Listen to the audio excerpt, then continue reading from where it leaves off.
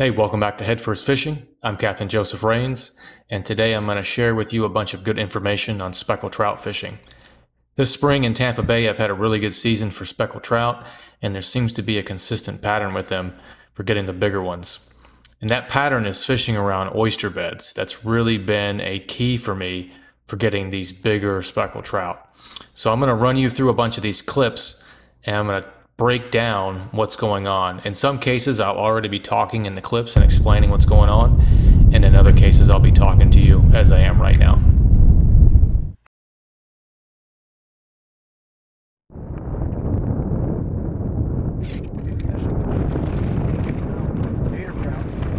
Gator trout, buddy.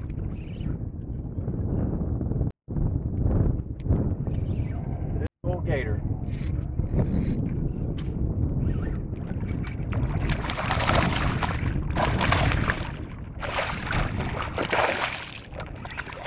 Threw that swim bait right up on the oyster bed there at the shoreline and thumped a nice one. Beauty. Come here.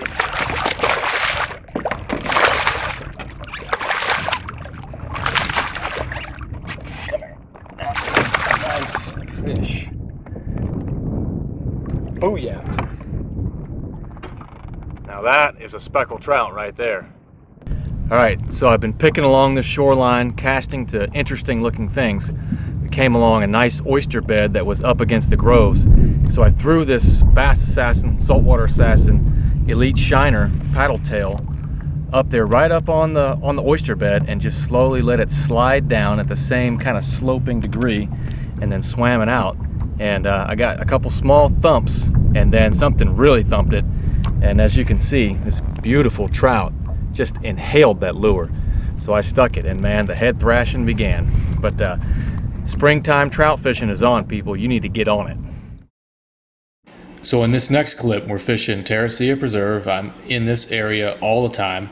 I've got some friends that have come down to visit. I told them I would put them on a really good bite, and all the conditions lined up, the tides, you know, the solunar tables, everything was perfect. The water temperature was good. We had tons of bait. It was amazing. So the day started out a little bit slow, but we worked our way over to this oyster bed out on the flat. And as soon as we arrived, it was game on. I threw out a bat full of chum. Some of them got popped, and then they put their bait out, and it was boom, boom, boom, boom. Lots of nice trout in this hole. Wasn't really expecting that. And was super happy that we pulled out a bunch of nice fish. Got some decent snook here, but right next to the oyster bed there's a little hole, and every time your bait got near that hole, it was game over. Boom. Get that sucker in there. Yeah. Yeah. That's a fat trout. Wow. Yeah. Look at that thing, man. Oh. All right, you've got a big old yellowmouth speckled trout. That's a 22-inch trout with a big fat belly on it. Yeah, man, like big old speckled trout. Big old speckled trout, dude. That's a 20-incher. Big old gator trout. Yeah! Wow! Beast trout, dude. Yeah. Look at that. Awesome. That's a 21-inch trout there. Wow. He's fat. That's a fat trout, dude. Yeah! Another gator. He's a horse. He's a horse. Glad you came down to visit, buddy. Yes, sir. Oh Glad man, that's here. a gorgeous trout, dude. That really is some of the finest trout I've ever seen caught right there. That is a really nice trout. Absolutely slaying the speckled trout. It's that time of year. We got another fish on. Come up to the front. So in this last clip, this is early in the season. This is early March, getting ready for spring fishing to kick off, and I'm establishing my pattern. And I'm in the Fort DeSoto area, and I'm fishing along these shorelines, and I'm looking for significant changes in the bottom, looking for big patches of grass with big sand holes nearby, changes in the bottom, and obviously big oyster beds. You can't quite see it in this clip, but off to the right of the screen there's a big oyster bed, and you can get on Google Maps and you can find these oyster beds actually pretty easily. You just zoom on in and you'll see them sticking out from the shoreline. They'll be clustered out in the middle of the flat. They're not hard to find. But as soon as I got around this oyster bed, I started catching some smaller trout. And not far down the shore from it, there was a little depth change, and then I pulled out a couple of nice keeper-sized trout. So again, oyster beds and other significant features around each other are fish magnets. So something to remember when you're speckled trout. Geez, that's a good fish. Something to remember is that trout will hang out away from the mangroves. Well, he nailed it. That's a decent fish there. Look at that. That's a nice trout. A meat hook, saltwater assassin paddletail. Look at that trout, dude. Freaking nailed it. That's a high quality fish right there. Now, when you go speckled trout fishing, that's what you're looking for.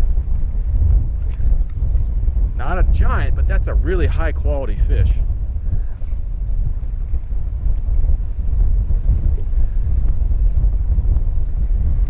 Nailed it. This color right here is a color you need to check out. This is the meat hook color from Saltwater Assassin Lures, and that's a Z-Man trout eye jig head.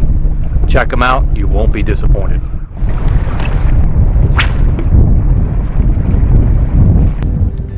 So I was coming along, there's an oyster bar over here. Jesus, I just got lit up again. Jesus. I'm getting lit up right here next to the boat.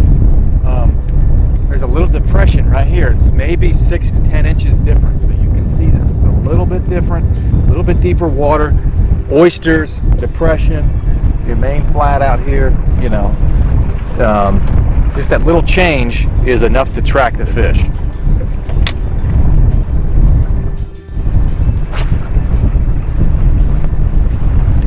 Right in that hole. Trout. Got it. It's a nice trout. They're right in the pothole way down there. I can see that pothole about 50 yards away. That's a nice fish. That's a real nice fish. Look at that. That is a nice trout. It's about a 17, 18 inch fish. Come there, buddy. That's a beauty. Telling you guys, well, broke my line. Telling you that meat hook Saltwater Assassin is the ticket. You need to stop by St. Pete Fishing Outfitters, Tampa Fishing Outfitters, or Tarpon Fishing Outfitters and get the meat hook color. If that doesn't tell you something, I don't know what does. I really can't say enough about these Saltwater Assassin paddle tails. I love their jerkbaits too. The colors are really good. The scent that they put out is good. The action is good. All around really good fish producing lures. Make sure you stop by our stores, St. Pete Fishing Outfitters, Tampa Fishing Outfitters, and Tarpon Fishing Outfitters, and load up on them, along with 1/2 ounce and 1/4 ounce jig heads. Thanks for coming by the channel. Make sure you hit that subscribe button and email headfirstfishing@gmail.com if you have any questions. I'll see you later.